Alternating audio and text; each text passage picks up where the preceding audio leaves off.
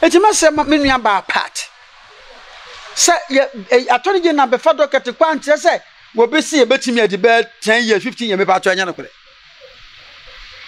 na ebreda ho say ebre obetimi da strength no ever right so you follow up yes my part no attorney general office wo no judge bia no lawyer bia timi call belief create me call una wodi woni be di case na chi enti wo lawyer enti enti no mala yo nka sama no ohwe no da no akọ asem bi na contempt akọwe no ebi ana wasem o den so be se no enti na ebre bia no wo ma omunim eye atsem ne yehu ayi no judicial ayi system no ho proceedings no sa asem court ya na aka kire mo se emfoa no nkoka bi na contempt amero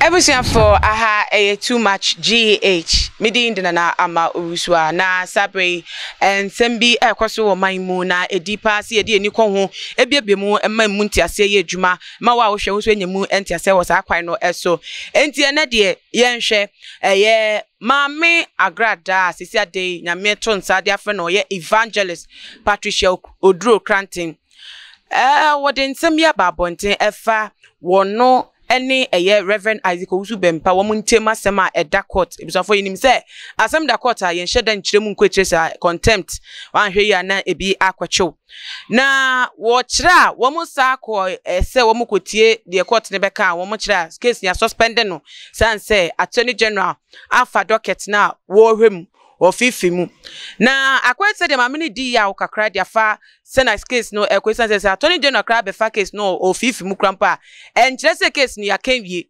nanso wo mo no manya no ase de still no mo twetwe no wo social media wo munya akwanya na mo aba ya no kakra ntia no na ye ne hawa wo de aba bonte kase wo no nso your mind bapa na manase so afa sa asem kro ya so ejina so akire mu se empedodo na se ba ne se case koso na atene dwe na bemu a ya hwe ya na ya kwaye asem bi eda ho because you can enkosi aga atene dwe na fa case fi quarter DMBMT ene ye be court enti no so no so hu ne se ba atene dwe na bemu no na se kana na bi na akoso ewosuma se na amana akobasa na nsem no emu ware pa ma mentwa me ho mra sisia na memfa enchemu pa emfi mu fa mamu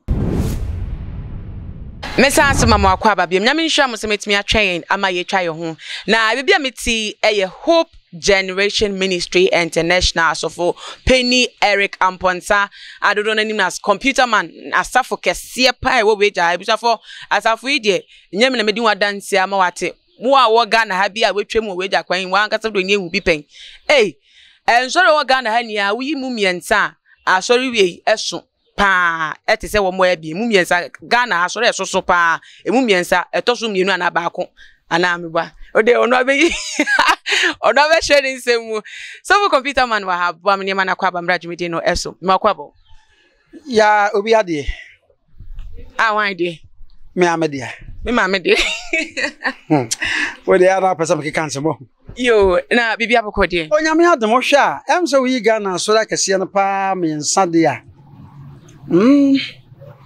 oya ntoso mienu a bi abetoso me nsa ha enye izo enye ade duro mu eso by no enye izi nyame na aye nza hwene pankasa yenwa yenum me wanka menkasa eye pa wa ya na mame why ye no tambe na moye on the 9th of April yo mesra ahwefo na yatifo a mo hwe too much GH hwe empanyimfo se isoi okon yare ene owu na amade mo amunim se de wasi asom Ghana awo too much GH so mo nyina mo hwe interviews oba na ma me nimpon da fo on the 9th ya April next month mesrem mpanyinsi wonso monso oni nipa ntini kwase betena ase ya hwe na kwa mesrem di nyame di pamcho me computer man mafa ekane bebre se me de bema akware nyame ya domadwa da ebe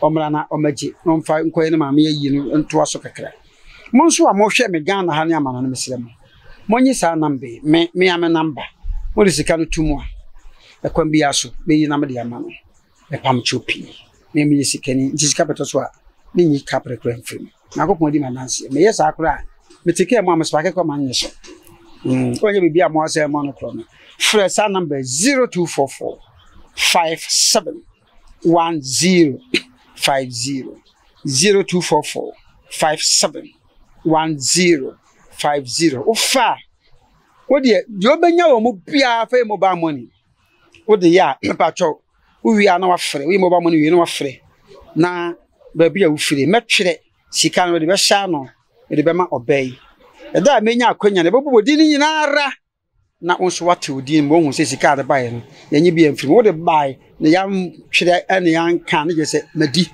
ana afa ba bi ene otime de trouble mo akodai na emwaye afetu magh mo picture effect mo sound quality everything is accurate na je se mo camera man tintin ya ne hu nwi se fu tintin ya wogina hai ne din kura de se kodwo meku dike wo bojuma papa nsa no wo fe se wo twa mehwe mo so ne mo yie no na katu ya mo mpagya mo yie yo ya ti pagam yo na mereku bojuma yo me sure pa se wo tie wa tepa na obeye nwajuma na opini yenhwe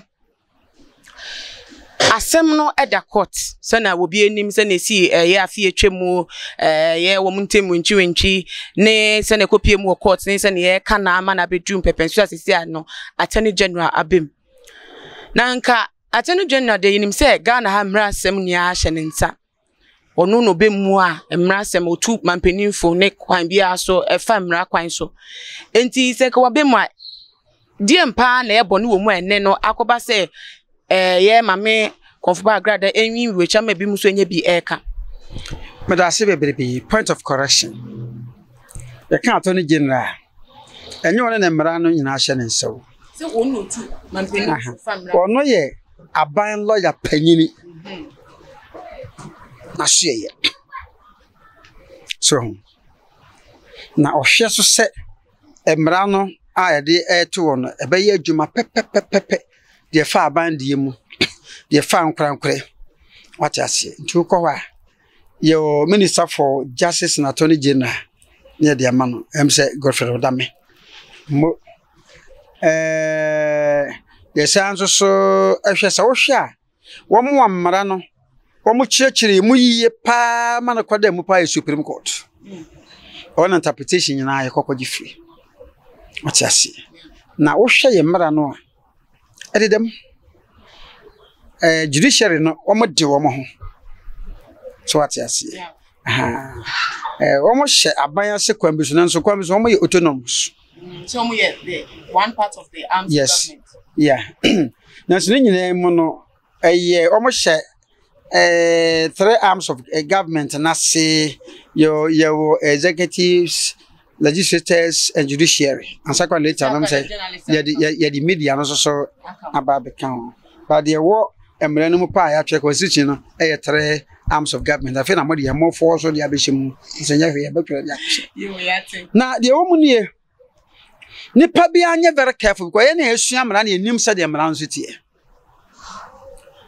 asem da court na wo ma commentary you ought to be careful else contempt everything aro nipa shanos obo wa na onim mra no ne mpompon so se de siko se attorney general ye di asem cases bia ebekọ court se da police station ye ma so court pe attorney general no wo ho kwan se oje Dockets se eye nipa mienu citizens mienu ntemasem ana that's abine ni obi enenya se aye civil case ya ye di ntententem so the civil case to say menu mienu ye ko asase ho ye twima civil case abomedin Kosiam Ponsa versus Nanama. That is civil. But so study Reverend Usubempa Niminia ba Evangelist Party as Seminole. A criminal case. Criminal case, you know. On set Minia Usubempa etuanamon a call party. Yeah. And a part of so acquire complaint say, ye per se, you could just a would disembue. I know some pronouns or so talk a same be by ya, and say Reverend who should be empire and so the money be named, Kofu can literally whom sell more police for. And also a bit me for assault name, you see, be our old threatening. The council, public officer, blah blah blah blah. And the state. That's and case no ya criminal. Criminal case no. Oni pa bia ntimi nyim fa nkofie so okoka. Sir. Anya sebo. Yentimi nka ofie, yentimi nyi ofie. Enti de ni aba enne atoni de na bem. Enti se ekokoto ho saa no a. Eno na brofo mu omro kan se bia atoni je na fa docket nse o steady. But the atoni je na aye no eye na dwuma. Eye mra no pono saa na tie. Obefa docket nde kwa emram ye fa the bill of indictment. Wafa law no law term the bill of indictment the oye no wafa krata na de akọ. Wo ko hwehwem. Enti basa court ni nyina ba suspend ni 2 months to asem no so. I said docket in you. Until say, until I say Ghana emra pon 2 minutes di bi so. Until say attorney general bedi beba opo ba twere de aba. Abeka kire court no. Say asem we no onye interested ewum. Nti ye di enye yi.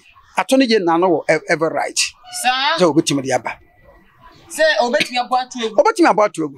Okay. Because emra no posifo ba che. Ekwa akoto PM anim PM be hwehwem PM ne judge o hwehwem wi a atone je na hwehwem a ho kwan se o fakrata no study hwe kwa adu adi bo we ni se de nsem ti otimi atone je na no wo kwan se obeba ono kwan na wotumi so obeba se sa asem we yanto aso ye hwehwem ye yanto aso ni asem no ye hwehwem no yanto aso ni asem e di sa atone je na be fa docket ne kwa fa no bill of indictment no a obi ani wo kwanse atire no wo ma comment we sa pe contempt with him na je se wo twintwae atoni general nanemu ene court bata nanemu ma peace ombenya de adi asem no pese won adam am integrity contempt with him to am by contempt no a hey nene se asemu o kemeti ase ya sa criminal case ya nka mame eye Patricia Oduro Kranti wo hwe nim se nka tente ne be ye adwuma na nka ono no wedi bim esa so no ye ba ne nche no ebeti baba se atonde nya be hwehwe nsem akowie akodu bebi no beti maka se ehu hia ntie ntonkru na akoda kwa amaye nka o sese na ho na hotro he na contempt anwo se mi bisa se betimi aba ne sa me kan se me se atone je na pa sade pe ye constitution ne tie no wono kwa ye docket no koma no se bill of indictment won hwehwem wono ba sha asem ne na se wono honom ahwehwem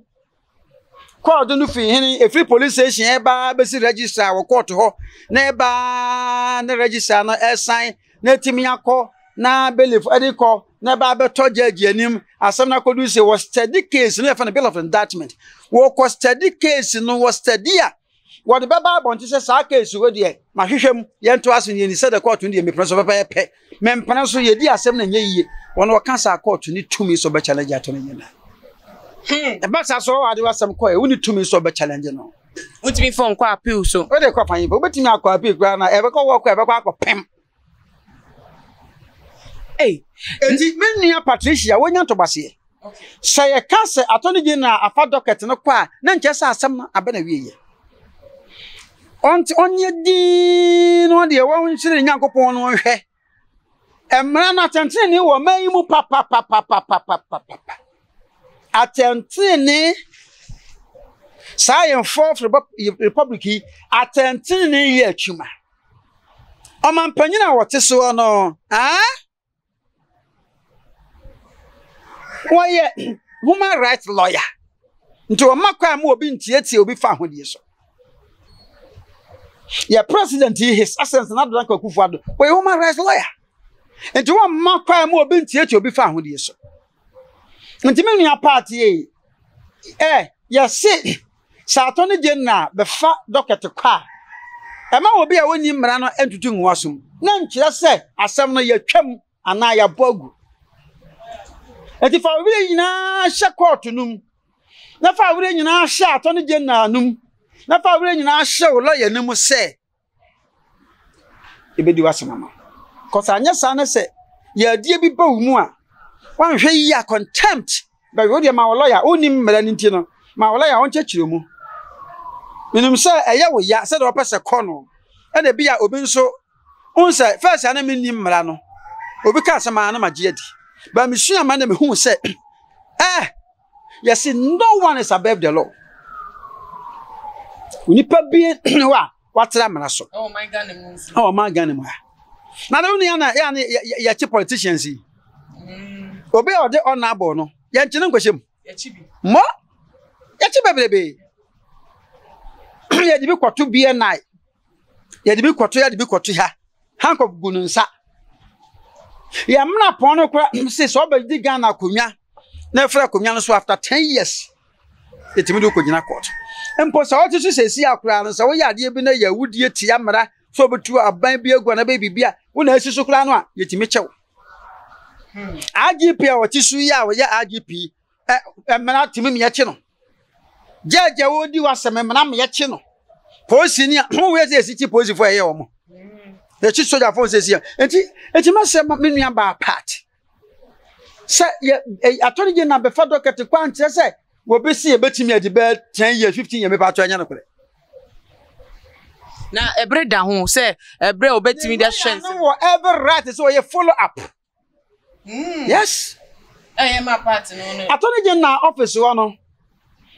Judge bia no lawyer bia timi ko. Belief create me ko. Una wodi woni bedi case na chi enti wo lawyer enti e enti no ma lawyer nan kasa ma no ohwe no da no akọ kansem bi na contempt akọwe no e bia na wasem o den so be se no enti na ebere bia no wo ma omunim eye atsem ni ye ho ayi no judicial ayi system no ho proceedings no sa asem court ya na ya ka kire mo se emfoa no nkoka bi e na contempt amero nti ye ne yenim de no eye se oba menche wo bia na wo so nchire mu a wo anya lawyer wo be chia no na already ebeda wase nti na yese obesua mmra no osofu computer man osua mmra pa oye mmra nimni sesa ne ka no ya ntu onye practitioner but ose patapapio to ye de mmra na renting wo sua mmra no na ye kwenim no hu bi nam krom kofo kasa asa de wo say Reverend Isaac Owusu bempana mu no wo ben mampeni akache ene na so ye wo yosofo a wegina mampenya menyuko ache atese obetimi kra aka se mampeni sofo no ti se mampeni sofo na asema ba na ye ka na asemi se ye chiem mienu ba ko ye state any state ntem na ba ko so no eye woni ye no yonko Ghana ni ntem na ye se afam yenu ni abomu de ko attorney general office se wo hwemu dia eti we ba se woni mampeni omuntemu se na hot etie no nti na akoba ne sa ohonum kakra no wo mo kasa no no mba ya adwen e wo ho amacha wade bia Reverend Owusu bempa president ni me pa mi oni me pa obi no one people pa woni me president woni me pa so be katwe no pa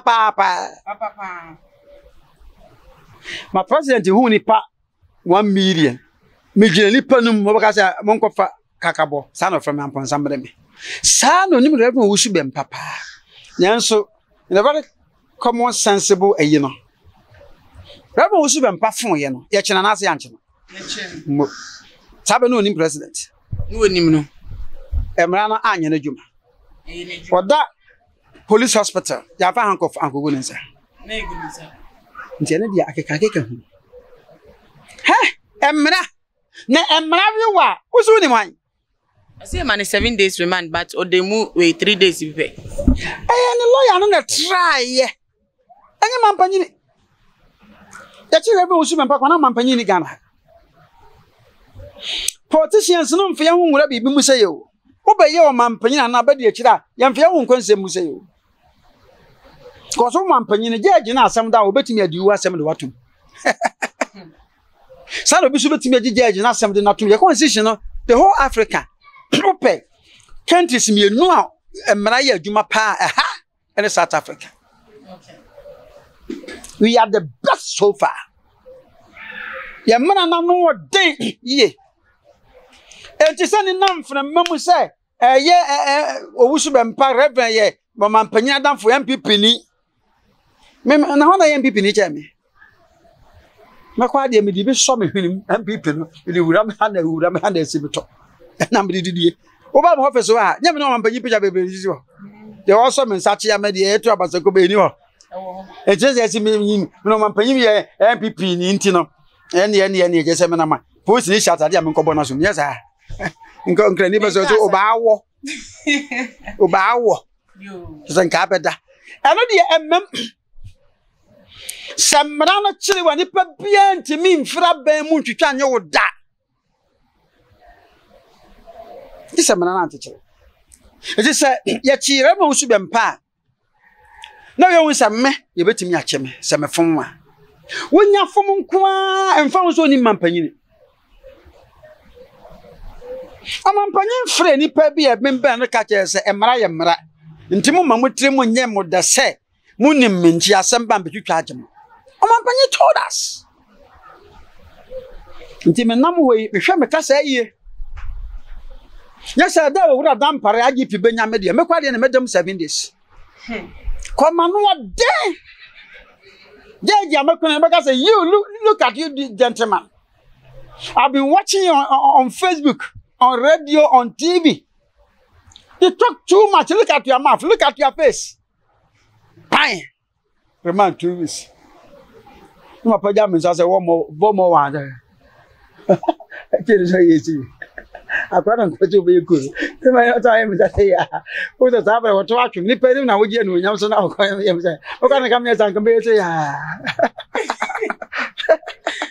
so become impossible. But I want to be free man. It must say, I'm none of the area. Now the point of 4 being Timon Quachini Power Jubilee Household. Ama, ya man of the a baby, a quabi, no a presidential staffer, 2 years in and the MPPR. Positive for a generally gone sad when you're not what took a cheer for positive because I'm in the night. I could find another. I don't want to piece up for a blow story. No, Adam. Within some seconds, the president issue a signal the aqua fast. Ya grip on it. Is it going how could you not say? I found a number of unity. Who are Bema now? Where yame? And Gina, the constitution, the Gina, to obey you, say, by a man panini, and also man and crabata into a man panicran or monobrasso. Okay. Some constitution, I'm upon one on Panina, the power IGP, pass CDS, Chief of Defense Staff, yes, that for Penny, a Chief Justice, a power, where, Justice is not to phone now. My young post of 1 to a judge or constable, no more at is who am I? Divided Yamla. Some poya put it to you. Eh? I'm a parliament as well. Not if for an Indian, yet me a discipline will be.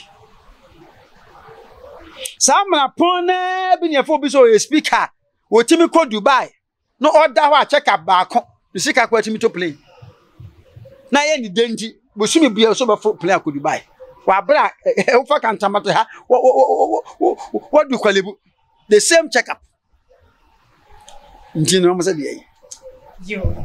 share ye mame part ne yaw dia wodi Jindi say edimu because ade waje atum say fine attorney general say wokohwe ensem kofifi mu nanso wo mo no menya no wo mo da so a ye videos wo mutimi ba asem da kote yen kenwe na ase de se menya every day like ye di nkunum ase mo twetwe no mo di ne ho fe nti onika de yaw de no enimu sa Messe ni pebia wo reverend wo su bempa echi wo ye sa pa na wo ha papa no Sam yes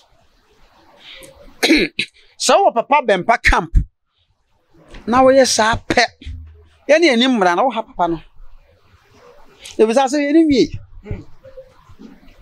ye di asam kura wie a yetimi sa ye appeal appeal court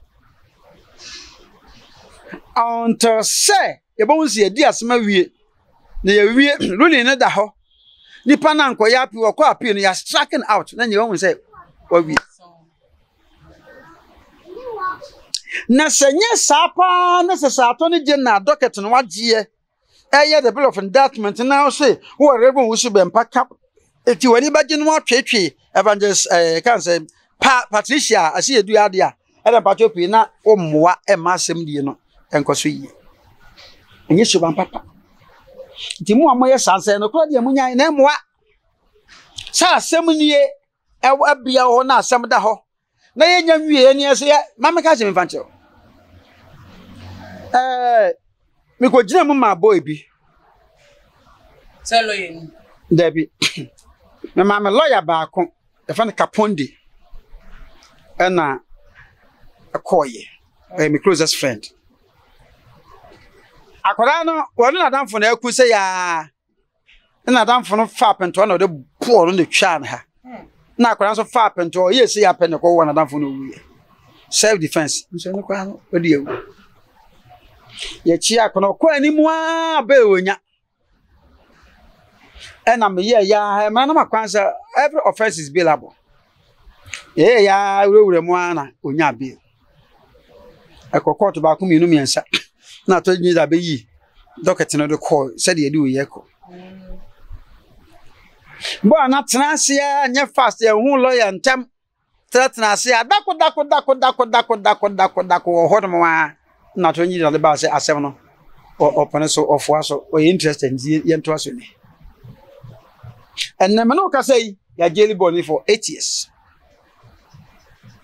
It is here the fact docket ko attorney general office ya and kire say asem no ye dia wi o. Okay. Na ebre na bebe mu no e chesa ebre no de nobody can determine it for the attorney general. Sir, and the man interest obetimi afa no 3 weeks. Tama o person wa hwehwe mu akosi awie no. Wano no na mra no ho hwehwe mu no ekura no. Okay.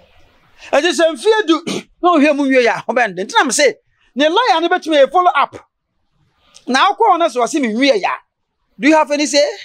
Na say mo amuka mra mo na mo sa ka say justice delayed is justice denied. Yenya kra say we are equal before the law. Yenya na pepepe o mana nanim. Okay. Nti say asam no chankire say wo no ye bo wasam agu. Ebu wa nchanche ye sin chanchancha wo de be e wona fe. Enti ebi kra na ye be fa docket no ko na bia na be ko in favor of bia e maame evangelist. And I be ko in favor of bia Reverend Owusu Bempa. Nti sa bo mu mi nyina no omo so da jama o. Sade mama part da wona na sa na betimi abasa Reverend Owusu ansa so da wona o. Because court adaka mu nyina nya ize o. Wo da wona nso wo basare ntem. Ayem hihye nkwa. Say 8:30 so do be 7:35. Na akwatena se dako betimi akoya se bra dako ya se ma. Eti court asem de edakura Reverend Yesofu da bia wo ya so no sa da na ye hia court. Untimi nka se wonkoso. Ai! We na se wanko na se you should bench warrant. And I say the summon to show cause. But I bet you the court on the India one ma. It was dangerous. I say be fan I say be more sentence. Sana ko sentence who could trust sentence but sana say bet to us millions. There was summons to show cause. Say but I bet you the court on the India one ma. And they bench warrant and say wo mu court until we dware cry and no she be yen chew mra. Hey. Bench warrant in the ehu. Court no fra wo ma just wo mu ntino judge na sign so register so sign so se ba bi ebehu bia so take am ko enyu free care no nchew se bu butu yire so kra na yempia wonto abra se ba ho maaye no yemfa ho bem yo vitamin de when ni kampa na kambe kana kra chelo yo but se wo de mra no ko se bench warrant no sa na tie Obutu so pekula wo to pa wo hu be sanawa wo kan bro for fuck you be you feel what's na man for sure yo yeah so see and you nwa be manase what de na no abeto ensem yi mu a onu no hu ni se empedodo na sa attorney general ba case mu no be fa Dockets but di eche na akwai finish case because say ebrebia na ho na bra open no behwe ma wie dia benti no se wo nso enya bra nya wenya ho sika amma lawyer be di echire a nkodi echi akosi se obenya ho moye bia na asem no ase ya ne sa na sasem ya wokan yi se nke contempt ana onu de no waka ni de eye ne de mu nti enye contempt sa contempt na na meka se ebia na judiciary no omani nya maso omonte na ya anse menu Patricia onse onim emra no anti ye nyina no so obepeki bibu na be sese ya woni ne lawyer no enkasa na lawyer no coach ne kakra manase ne de sese ya mono kase manase oniga na ha o wabuchi waka then so waka mana broso ba so waga na hankasa be contempt nka ache no sa waga na hanka ebeche no wo wabuchi ne kra na there are so many ways to kill a cat Interpol bet me apeken up yes wontimi nkyere wadwe kra mfa atoni de wontimi akyere wadwe na wontimi ma prejudgment they can prejudgment ya just say emprempre ya mebu aten in law we call prejudgment wontimi enka say wa ma prejudgment sa asema ye di a yenwie ye so mebu aten wa bra honko ayi atemu hu shuku unyanko judge ye hu shuku enti ye se wuni mo hwe wo de wo pe na keka nsem dia ene bra na bra be kire court no enti de o ye ndi emra me quality prejudgment eni kwase he so prejudgment so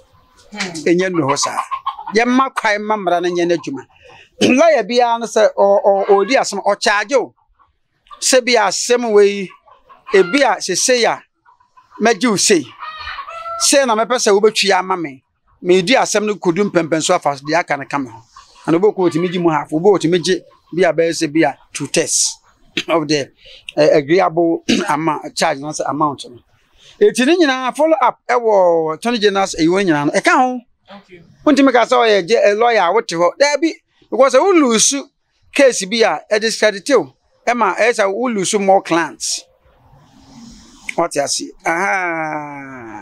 sanity yo ye bede wase ewo enchiremu a wode maye wo ensem yi emu na ye de enkomo no ebewe no final words a person fan to jan so mahwefo ni ye mame part ni manase a ene mo ba ensem yi mu no faso mo na ye sorry so mesere se menu aba part wonya to wase sabi for part anti ni ntin na sem ekoda na court onya gidie ni awrehemu wo court no mo se utia wo se the competent court of jurisdiction. Court to see ye hon wonumu. Na otimi jina na mo so ma tentrene ye pepepe the competent court of jurisdiction. Ko hwese asem ye beto no nsaba mu no. Obeye ne pepepe obi nsu emfa enwu ne yemba giving the verdict without fear or favor. Intimesere ye nua ba part. Say or a complainant on the revenue should be asem the other side no onya to bose no onye ne lawyer ni second bi aso no lawyer ni be di anim ama bibi atimi akọ o man ka say ya be fa Dockets ni konti no e be che na fe won na ni so na dwene ni social media nsensem so so be di akire pia o be kasa ma no ko yuka Posifo a ye chiri pa bebrebe obeteni achi blogger we ni achi journalist we ni achi nipa we no social media nsem na wo mu nim mmara ne nti no mo ekọ ba bi e hotoro so te ase ekotra ba bi esese nko kasa kosie na kasa dodo so no atwetwe nsem bebrebe pa menim de ni mmara nti wo se mekasa bi a mento mrada posifo be he mi videos pa de wonim mmara no a wo se posifo bebrebe su atete wo mo ye de mmara na tete wo mo woni hu abobo ne se posifo bebrebe frebo mo se o camera si wo before bebrebe from oni mra na mpa wakase yie wo de mra na tutu yie eti masre sasa asem court wonya wrehemu because basa na wonya wrehemu a ɛno so betimi akofa asɛmfoforo bi de aba ama judge na wo no betimi atwere de akoma judicial secretary sɛ onni asɛm no bi eba sa na afi na ye transfer call another court ama esa koshase ebeche nti message sɛ onya rehemu ama bibia anye kama reading bi bibia no judicial secretary no ekoto nanim na ya sadi bi so akoma chief justice ohwem sɛ atemu beba no nyɛ judge na ma atemu na da hawa o judicial secretary ekoto nanim no so afọ dia akoma chief justice obe glance to rahwe baby anko yi no wo judge etimi to nsafro secretary kyerɛ sɛ wei amfa se nti na sɛ emara de yensua nwie da yensua enwie da ekoso a eye nti mesere de twato no se me wo akra wo jajansi obi opeso ba menti bia nse wo ye mmiranti makasa se ni de fuero ya be ni ata akamra nkwa afena asofudie na ba nti mbam chofi se wo akra wo jajansi nyame adoma efia da ebe meme da na kosia 25 26 27 March ya da bia no pa 8:30 kosia wi atu me ye mpa bokese me sansa na abadamfo timpa chopi wo a wonu so ni ukunu no kasa rofo wono ba na se ukunu oyire ana wojo na koton ade yentuntu ya se rap mo koton ade mensa anye me kasa mba me de menanti sa me kofie ma bodam safo nyina mto sa from 0244 571050 0244 571050 ya wo so ye na ho ntimi akoba asem ne kogina koto a yanko jojo anase ema na nkwa nkoyo me na yo nko ade a abanka ba bedem na bia so fifire be firu ekokoto so akoto so obetwa akoya akwa heye na obama mu anase owi anko ho if you say no one is above the law me din me honam se kwasi amponse ni Computer man ana sabre yene na atwetwe nkomo edabedi sign paper so we wetie mu nsema bedu sign paper so we dey na say bibie nu aka ma obiem subscribe keke se na bibie be upload the videos no so wetie bi a share na ebiem so adwentre bia wunya wo mu no bo modern na fafa ye comment section ho fa som yen na share video way on all the social media platforms we are follow too much gh or Instagram Twitter so at too much gh_. Facebook so your hopa too much gh. Midin edina na ama owuswa. Yebesan edi shabim na meye atuma makramo.